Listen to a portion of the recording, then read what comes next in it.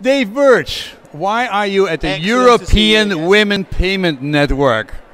Well, I was quite flattered to be invited, actually. I'm one of the male allies for the payment network, and I helped to present one of the awards last night. Yeah, there can be male supporters who are basically ambassadors of it, male ambassadors. Yeah, it's as I say, it's flattering, so I was very happy to be here. From a male perspective, and the ultimate male, because I mean, you always talk about certain things.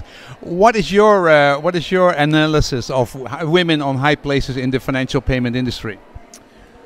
I think, first of all, I think our industry has some things to be proud of. I mean, I think it is, obviously it's not as diverse as people would imagine, but actually, if you go to a lot of the people I work for, the big card schemes and so on, I think they have done well at helping women to move up in this space. The point I made yesterday was I think the things that need to be done are quite small things. They're not superhuman things that need doing.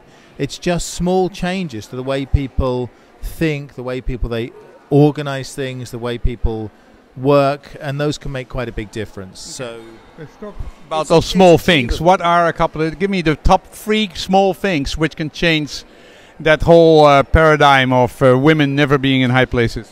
Well, talking from my, I say, limited experience so far for the women that I think I've helped, I think personal brand is very important. I think there's a gender difference there. I think sometimes women are reluctant to begin establishing a position on LinkedIn or Twitter, and those things are important nowadays. So I think personal brand is one thing. Yeah. There is this kind of... I saw the difference, you being on stage with a fantastic woman, and you were immediately going to the front of the stage, taking all the room, taking all the time talking, and she had to basically get in there and basically stop you talking, which is not easy. Well, that's a little harsh, but no, it's not harsh. It was you were saying nice things, but women have to learn how to promote themselves. Yes. And I don't think that's a insurmountable challenge. I think with some thought you can do it. It's just leadership skills. The second thing is, I think the way we organize work has to change slightly, and in our business I think that's actually quite easy.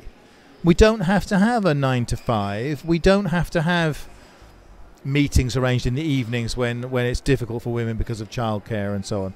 I think it's quite a flexible business, and certainly in my personal experience, it's quite easy to reorganize things around that. So, so technology is helping that all these other capabilities, because men don't take care of the kids. We have a world of mobile phones and internet and so on. So, you know, if we need to change the way so women can work from home, some of that, I don't see that as a problem. And in fact, it's worked for us. So that's so the second thing is the minor thing like that. The technology and the flexibility. Yeah, and the third thing is a problem that none of us have an easy fix for, which is growing the pool of women from what we call the STEM side, women who study science, technology, engineering, mathematics. The pool of women coming into the industry from that side is actually shrinking. It's shrinking.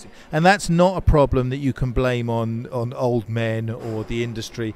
That's a problem much earlier in the educational system that somehow needs to be... I mean, for people who have daughters and want to encourage them into those areas, I do feel they still face barriers. Yeah. To do with role models and so on. Yeah, so if you're looking at the fintech and especially the technical applications, you see there is a problem with that education. Yeah, I think it's not you know, it's not all the industry's fault. No. The regulators, there's a lot of women there, right? Well, but that's because when you're talking about regulators, they're largely lawyers, and if you're talking about things like law and medicine, then the pool of women is growing. It's not a, but in the technology area, it's actually getting worse. The number of women studying technology subject is actually going down, and it's a problem the industry can work with other people on, but it's not a problem we can fix ourselves. Okay. Last thing you picked up here, I saw a tweet that you said that GDPR, that somebody from the European Central Bank said that GDPR was just made to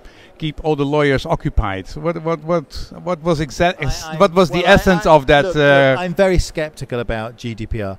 GDPR imposes significant costs. Remember, the conversation was about innovation. Yeah. GDPR, if you're Facebook or Google, you have 10,000 lawyers that can deal with all this kind of thing. But if you're a little startup, GDPR, AML, these are big barriers to market entry. So I'm slightly negative about it. It's not obvious to me that, I'm happy to be proved wrong by evidence. Well, but the percentage, for example, everybody's saying... It's not obvious to me GDPR is a good thing. Yeah, and that is the same with a lot of laws. And we talked about, in the fintech world, when companies are small, should there be different rules that, in the first couple of years, or that you are for companies which are 20 people or 20,000 people, that there's slightly different expectations? Well, it depends what you're talking about. So, should a company that has 20 people in it be allowed to abuse your personal data? A Facebook card? Well, no. No, only if they have 20,000 people. But what you need is simpler and less complex rules, so that the small companies can implement them without massive expense. A very good example is AML. You've got AML 5 coming, which is going to raise and I think the head of Europol, it was an English guy, wasn't it? Not for much longer, I assume, but... Well, the head of Interpol was a Chinese which was arrested. Not Interpol, Europol. The head of Europol. I can't remember the exact figures, but he said banks spend whatever it is, I don't remember, $1 billion, trillion a year. And as you can see from ING, they were extremely efficient. It's wasted. Less than 1% of the fraud. So less than 1% of the fraud is captured. So why bother? Is it really 1% of the total fraud is captured by all these? So you may as well not bother with the AML rules at all, and just use artificial intelligence and machine learning to capture all of the transaction data and look for fraudulent patterns and spot. Why bother? You know what I mean? So it needs this kind of rethinking. I'm not saying that the small companies should have different regulation. What I'm saying is the regulation should be different, so they allow small in, because, as I say, the innovation, and in order to get innovation, we need fair competition. Yeah. And less rules for all the companies. Hey, the thing you talked about is you made a pitch for identity, that we should reorganize identity, to go to the next level of financial services. Yeah, so where will it come from, identity? Will it be government? Will it be banks? Or will it be other parties who provide that? Well, given my background and the kind of people, I was hoping that banks would be the people that would construct the fundamental new identity infrastructure that we need, but they don't seem interested in doing that. So it could come from anywhere, but I think if you look at the UK as an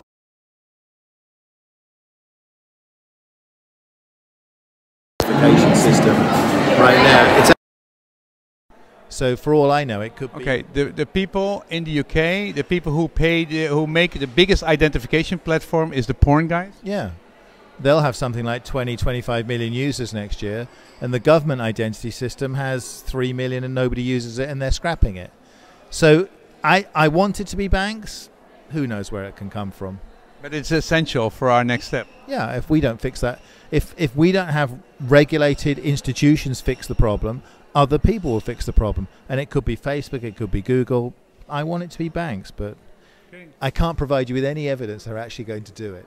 Dave Birch, thanks for coming to the Netherlands, and thanks for supporting the European Women Payment Network. It's always great talking to you, Vincent, and it's a great event. It's been very enjoyable. Okay.